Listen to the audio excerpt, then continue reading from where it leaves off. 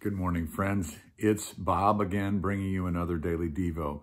I want to continue on the theme that we talked about on Sunday morning, and this is the idea of you knowing who you are, especially who you are in Christ. Now, just knowing who you are is a little nebulous. It just feels like, okay, so how am I not going to define myself by my talent and by my past and all these different things?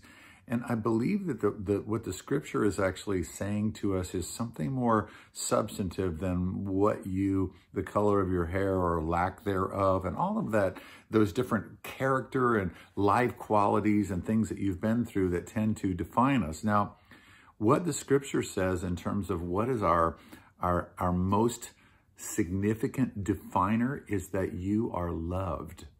You are loved. You're not cast off. You have a purpose. God knows you. He knows everything about you. He knows the intimate details of you. He knows your failures. He knows your successes. He knows everything about you. And you are loved. You matter. You have value because God says you have value. You have value because you're made in His image. You have value because He has shown you the value by assigning a price, a worth to you. And that is that you are valuable enough for God to rescue you with the blood of His own Son. You are that kind of valuable to God. Now, I think that a lot of times, now if you're anything like me, my soul just sort of has this bounce off sort of effect with the love of God, that it's like, yeah, Bob, okay, so yes, God loves me, and yes, that's really good, and yet somehow that's not something that our souls marinate in, that we actually sit in long enough for that to secure us. One of my friends and one of the elders of our church, Tony Chernus, continues to say all the time, I've been well loved. And what I think he means by that is that he actually has been well loved by God, but that has actually had its effect on him rather than just sort of bounced off or, just had an initial conversion effect. No, the love of God is actually supposed to have an effect on us that is permanent and that is ongoing and that is continuous. And so it's something that we never actually get beyond, that we never stop marinating in. And I use that word intentionally, marinating, because we put a piece of meat and marinate, and over time, if you let it marinate for long enough, it not only flavors the meat, but it breaks down the enzymes in the meat that actually make a particular piece of meat tough. And so it actually softens us. It makes us more pliable. It makes us more true humans. And this is God's intent, is that God didn't make you to be an angel. God made you to be a truly human person in the fullest sense of that word, a person who's loved and who moves in a sense in a security of being loved, and then also moves into the other people's lives with love because of the security that love has created in you and me.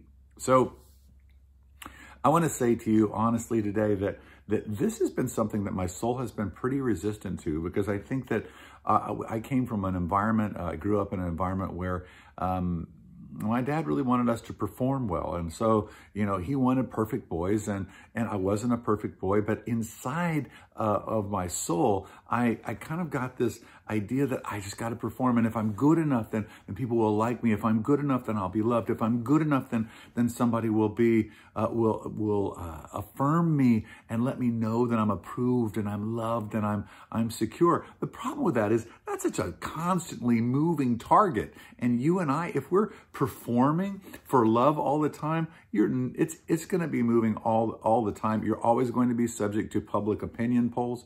You're always going to be subject to all these other variables that actually aren't letting you set down, rest in the fact that you're loved. And I want to say to you this morning that you are loved. You're loved by God. God purchased you with the blood of His very own Son. But that's something you and I need to agree with. And when I say agree, I mean that it's one of those things that you actually, I believe, have to start confessing. That's part of it. And that's the only part I'm going to focus on this morning, is that you agree with it by confessing, by perhaps a big sigh.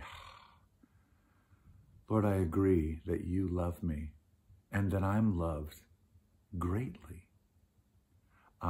You love me, and you showed me that by rescuing me in the work of Jesus.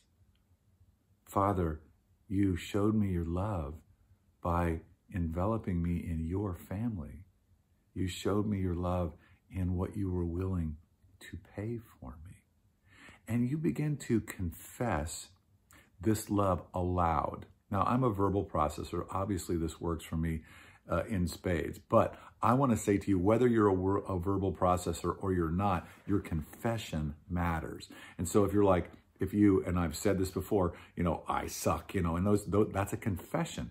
If that's a confession in an inner script that basically says, I suck, that basically means I'm not loved, and that love doesn't matter enough to change the inner script that's going on inside of me. I want to ask you today, and I want to ask you every day for the next 3, 4, I don't know, we said, before that it takes 3 weeks to build a habit. I've been told since then that actually it takes more like 49 to 50 days to build a habit. So we're exceeding 3 weeks. I think it's going to take a little bit of time for most of us to get our souls to agree with the love of God, with the truth of that love, and to be able to rest in that love. So we're going to start by simply confessing it to the Lord. Lord, I believe that you love me. I want to ask you to say that, and to say that over and over again until you're actually engaging God with that. To be a big sigh, I believe that you love me. I agree with your love for me. Oh, Lord, help me to move in that love, in that father-son, that father-daughter, that kind of love that I don't know much about. Confess to the Lord that you don't know it, but you want to. And then agree with it. Confess that you are loved. That's our starting place for today. Thanks so much for joining me. I love you, walking with you in this. I'm so glad that you decided to join me. God bless you.